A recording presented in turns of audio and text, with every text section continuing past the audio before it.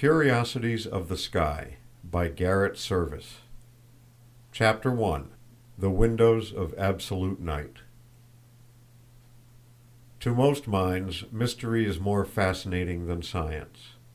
But when science itself leads straight up to the borders of mystery, and there comes to a dead stop, saying, "At present I can no longer see my way," the force of the charm is redoubled.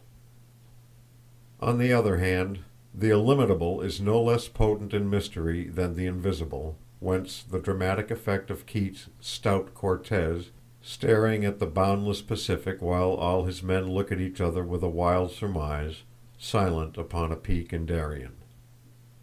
It is with similar feelings that the astronomer regards certain places where from the peaks of the universe his vision seems to range out into endless empty space. He sees there the shore of his little isthmus, and beyond, unexplored immensity. The name coal sacks, given to these strange voids, is hardly descriptive. Rather, they produce upon the mind the effect of blank windows in a lonely house on a pitch-dark night, which, when looked at from the brilliant interior, become appalling in their rayless murk. Infinity seems to acquire a new meaning in the presence of these black openings in the sky, for as one continues to gaze, it loses its purely metaphysical quality and becomes a kind of entity, like the ocean. The observer is conscious that he can actually see the beginning of its ebon depths, in which the visible universe appears to float like an enchanted island, resplendent within with lights and life and gorgeous spectacles, and encircled with screens of crowded stars, but with its dazzling vistas ending at the fathomless sea of pure darkness which encloses all. The galaxy, or Milky Way, surrounds the borders of our island in space like a stellar garland, and when openings appear in it they are, by contrast, far more impressive than the general darkness of the interstellar expanse seen in other directions. Yet even that expanse is not everywhere equally dark, for it contains gloomy deeps, discernible with careful watching. Here, too, contrast plays an important part, though less striking than within the galactic region. Some of Sir William Herschel's observations appear to indicate an association between these tenebrious spots and neighboring star clouds and nebula. It is an illuminating bit of astronomical history that when he was sweeping the then virgin heavens with his great telescopes, he was accustomed to say to his sister, who, notebook in hand, waited at his side to take down his words, fresh with the inspiration of discovery: "Prepare to write. The nebula are coming. Here space is vacant." The most famous of the coal sacks, and the first to be brought to general attention before astronomers had awakened to the significance of such things, lies adjacent to the Southern Cross, and is truly an amazing phenomenon. It is not alone the conspicuousness of this celestial vacancy, opening suddenly in the midst of one of the richest parts of the galaxy, that has given it its fame, but quite as much the superstitious awe with which it was regarded by the early explorers of the South Seas. To them, as well as to those who listened in rapt wonder to their tales, the coal sacks seemed to possess some occult connection with the mystic cross. In the eyes of the sailors it was not a vacancy so much as a sable reality in the sky, and as, shuddering, they stared at it, they piously crossed themselves. It was another of the magical wonders of the unknown South, and as such it formed the basis of many a wild surmise and many a sea dog's yarn. Scientific investigation has not diminished its prestige, and today no traveler in the southern hemisphere is indifferent to its fascinating strangeness, while some find it the most impressive spectacle of the Antarctic heavens. All around, up to the very edge of the yawning gap, the sheen of the Milky Way is surpassingly glorious, but there, as if in obedience to an almighty edict, everything vanishes. A single faint star is visible within the opening, producing a curious effect upon the sensitive spectator, like the sight of a tiny islet in the midst of a black, motionless, waveless tarn. The dimensions of the lagoon of darkness, which is oval or pear-shaped, are 8 degrees by 5, so that it occupies a space in the sky about 130 times greater than the area of the full moon. It attracts attention as soon as the eye is directed toward the quarter where it exists, and by virtue of the rarity of such phenomena, it appears a far greater wonder than the drifts of stars that are heaped around it. Now that observatories are multiplying in the southern hemisphere, the great austral coal sack will, no doubt, receive attention proportioned to its importance as one of the most significant features of the sky. Already at the Sydney Observatory, photographs have shown that the southern portion of this dead sea of space is not quite bottomless, although its northern part defies the longest sounding lines of the astronomer. There is a similar but less perfect coal sack in the northern hemisphere, in the constellation of the Swan, which, strange to say, also contains a well-marked figure of a cross outlined by stars. This gap lies near the top of the cross-shaped figure. It is best seen by averted vision, which brings out the contrast with the Milky Way, which is quite brilliant around it. It does not, however, exercise the same weird attraction upon the eye as the southern coal sack, for instead of looking like an absolute void in the sky, it rather appears as if a canopy of dark gauze had been drawn over the stars. We shall see the possible significance of this appearance later. Just above the southern horizon of our northern middle latitudes, in summer, where the Milky Way breaks up into vast sheets of nebulous luminosity, lying over and between the constellations Scorpio and Sagittarius, there is a remarkable assemblage of coal sacks, though none is of great size. One of them, near a conspicuous star cluster in Scorpio, M80, is interesting for having been the first of these strange objects noted by Herschel. Probably it was its nearness to M80 which suggests to his mind the apparent connection of such vacancies with star clusters which we have already mentioned. But the most marvelous of the coal sacks are those that have been found by photography in Sagittarius. One of Bernard's earliest and most excellent photographs includes 2 of them, both in the star cluster M8. The larger, which is roughly rectangular in outline, contains one little star, and its smaller neighbor is lune-shaped, surely a most singular form for such an object.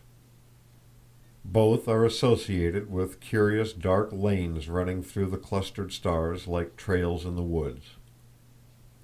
Along the borders of these lanes the stars are ranked in parallel rows, and what may be called the bottoms of the lanes are not entirely dark, but pebbled with faint stellar points. One of them, which skirts the 2 dark gaps and traverses the cluster along its greatest diameter, is edged with lines of stars, recalling the alignment of the trees bordering a French highway. This road of stars cannot be less than many billions of miles in length. All about the cluster, the bed of the galaxy is strangely disturbed, and in places nearly denuded, as if its contents had been raked away to form the immense stack and the smaller accumulations of stars around it. The well-known Trifid Nebula is also included in the field of the photograph, which covers a truly marvelous region, so intricate in its mingling of nebula, star clusters, star swarms, star streams, and dark vacancies that no description can do it justice. Yet, chaotic as it appears, there is an unmistakable suggestion of unity about it, impressing the beholder with the idea that all the different parts are in some way connected and have not been fortuitously thrown together. Miss Agnes M. Clerk made the striking remark that the dusky lanes in M8 are exemplified on the largest scale in the great rift dividing the Milky Way, from Cygnus in the northern hemisphere all the way to the Cross in the southern. Similar lanes are found in many other clusters, and they are generally associated with flanking rows of stars, resembling in their arrangement the thick-set houses and villas along the roadways that traverse the approaches to a great city. But to return to the black gaps. Are they really windows in the star walls of the universe? Some of them look rather as if they had been made by a shell fired through a luminous target, allowing the eye to range through the hole into the void space beyond. If science is discreetly silent about these things, what can the more venturesome and less responsible imagination suggest? Would a huge runaway sun, like Arcturus for instance, make such an opening if it should pass like a projectile through the Milky Way? It is at least a stimulating inquiry. Being probably many thousands of times more massive than the galactic stars, such a stellar missile would not be stopped by them, though its direction of flight might be altered. It would drag the small stars lying close to its course out of their spheres, but the ultimate tendency of its attraction would be to sweep them around in its wake, thus producing rather a star swarm than a vacancy. Those that were very close to it might be swept away in its rush and become its satellites, careering away with it in its flight into outer space. But those that were farther off, and they would, of course, greatly outnumber the nearer ones, would tend inward from all sides toward the line of flight, as dust and leaves collect behind a speeding motor, though the forces operating would be different, and would fill up the hole, if hole it were. A swarm thus collected should be rounded in outline and bordered with a relatively barren ring from which the stars had been sucked away. In a general sense, the M8 cluster answers to this description, but even if we undertook to account for its existence by a supposition like the above, the black gaps would remain unexplained unless one could make a further draft on the imagination and suggest that the stars had been thrown into a vast eddy or system of eddies whose vortices appear as dark holes. Only a maelstrom-like motion could keep such a funnel open, for, without regard to the impulse derived from the projectile, the proper motions of the stars themselves would tend to fill it. Perhaps some other cause of the whirling motion may be found. As we shall see when we come to the spiral nebula, gyratory movements are exceedingly prevalent throughout the universe, and the structure of the Milky Way is everywhere suggestive of them. But this is hazardous sport, even for the imagination, to play with suns as if they were but thistledown in the wind or corks in a mill race. Another question arises. What is the thickness of the hedge of stars through which the holes penetrate? Is the depth of the openings proportionate to their width? In other words, is the Milky Way round in section like a rope, or flat and thin like a ribbon? The answer is not obvious, for we have little or no information concerning the relative distances of the faint galactic stars. It would be easier, certainly, to conceive of openings in a thin belt than in a massive ring, for in the first case they would resemble mere rifts and breaks, while in the second they would be like wells or boreholes. Then, too, the fact that the Milky Way is not a continuous body, but is made up of stars whose actual distances apart is great, offers another quandary. Persistent and sharply bordered apertures in such an assemblage are a priori as improbable, if not impossible, as straight, narrow holes running through a swarm of bees. The difficulty of these questions indicates one of the reasons why it has been suggested that the seeming gaps, or many of them, are not openings at all, but opaque screens cutting off the light from stars behind them. That this is quite possible in some cases is shown by Bernard's later photographs, particularly those of the singular region around the star Rho Ophiuchi. Here are to be seen somber lanes and patches, apparently forming a connected system which covers an immense space, and which their discoverer thinks may constitute a dark nebula.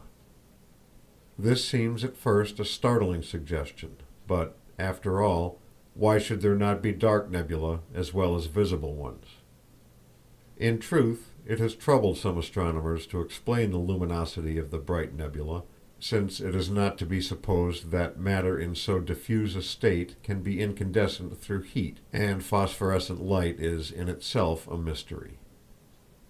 The supposition is also in accord with what we know of the existence of dark, solid bodies in space. Many bright stars are accompanied by obscure companions, sometimes as massive as themselves. The planets are non-luminous. The same is true of meteors before they plunge into the atmosphere and become heated by friction, and many plausible reasons have been found for believing that space contains as many obscure as shining bodies of great size. It is not so difficult, after all, then, to believe that there are immense collections of shadowy gases and meteoric dust whose presence is only manifested when they intercept the light coming from shining bodies behind them. This would account for the apparent extinguishment of light in open space, which is indicated by the falling off in relative number of telescopic stars below the 10th magnitude. Even as things are, the amount of light coming to us from stars too faint to be seen with the naked eye is so great that the statement of it generally surprises persons who are unfamiliar with the inner facts of astronomy. It has been calculated that on a clear night the total starlight from the entire celestial sphere amounts to 1/60th of the light of the full moon. But of this, less than 1/25th is due to stars separately distinguished by the eye. If there were no obscuring medium in space, it is probable that the amount of starlight would be noticeably and perhaps enormously increased. But while it seems certain that some of the obscure spots in the Milky Way are due to the presence of dark nebulae, or concealing veils of one kind or another, it is equally certain that there are many which are true apertures, however they may have been formed, and by whatever forces they may be maintained. These, then, are veritable windows of the galaxy, and when looking out of them one is face to face with the great mystery of infinite space. There the known universe visibly ends, but manifestly space itself does not end there. It is not within the power of thought to conceive an end to space, for the instant we think of a terminal point or line, the mind leaps forward to the beyond. There must be space outside as well as inside. Eternity of time and infinity of space are ideas that the intellect cannot fully grasp, but neither can it grasp the idea of a limitation to either space or time. The metaphysical conceptions of hypergeometry, or fourth-dimensional space, do not aid us. Having, then, discovered that the universe is a thing contained in something indefinitely greater than itself, having looked out of its windows and found only the gloom of starless night outside, what conclusions are we to draw concerning the beyond? It seems as empty as a vacuum, but is it really so? If it be, then our universe is a single atom astray in the infinite. It is the only island in an ocean without shores. It is the one oasis in an illimitable desert. Then the Milky Way, with its wide-flung garland of stars, is afloat like a tiny smoke wreath amid a horror of immeasurable vacancy, or it is an evanescent and solitary ring of sparkling froth cast up for a moment on the viewless billows of immensity. From such conclusions the mind instinctively shrinks. It prefers to think that there is something beyond, though we cannot see it. Even the universe could not bear to be alone, a Crusoe lost in the cosmos.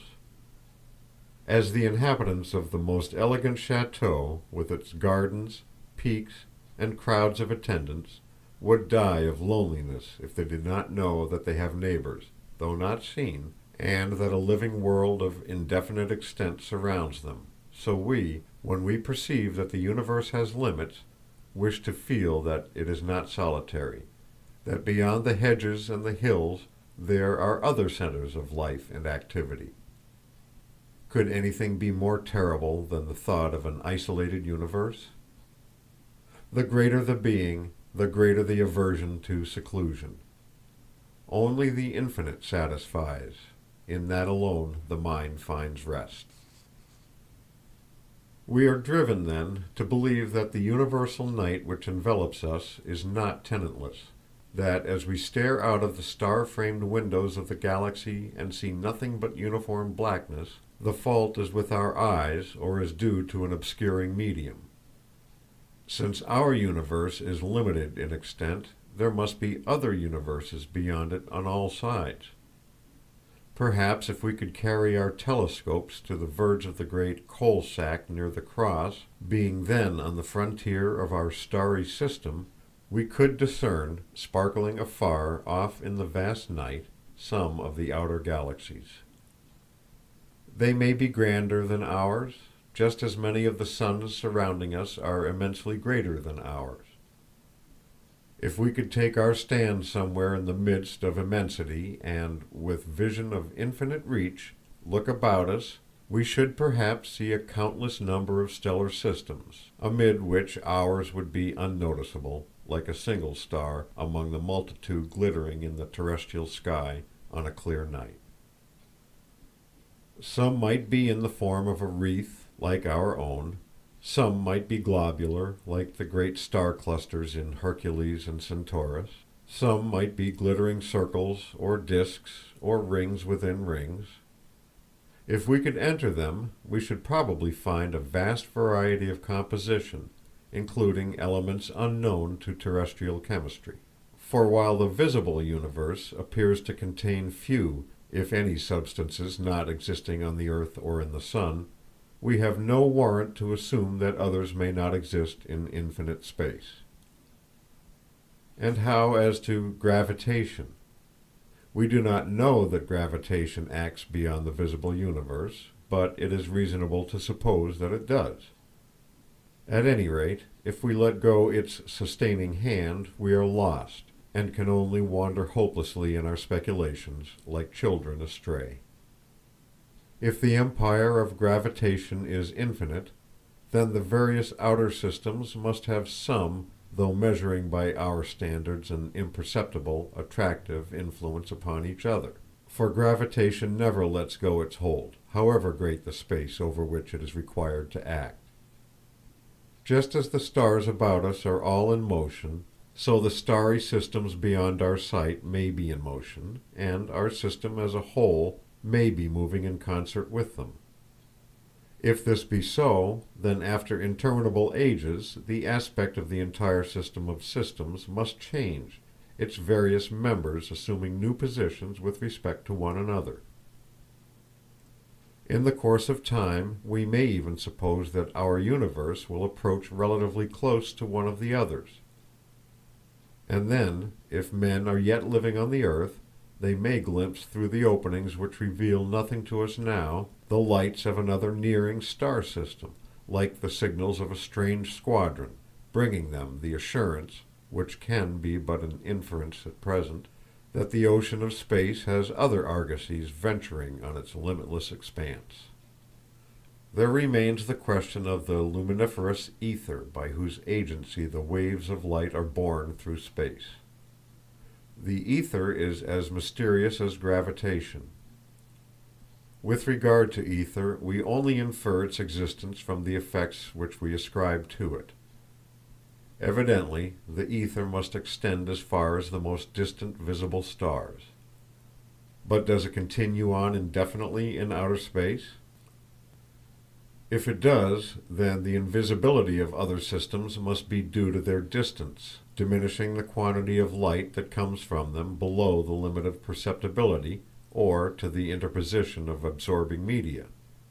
If it does not, then the reason why we cannot see them is owing to the absence of a means of conveyance for the light waves, as the lack of an interplanetary atmosphere prevents us from hearing the thunder of sunspots.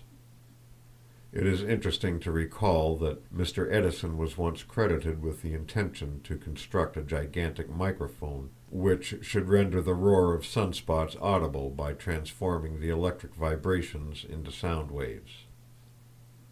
On this supposition, each starry system would be enveloped in its own globule of ether, and no light could cross from one to another.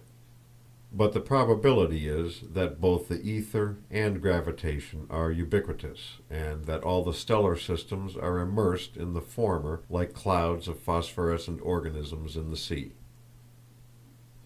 So astronomy carries the mind from height to greater height.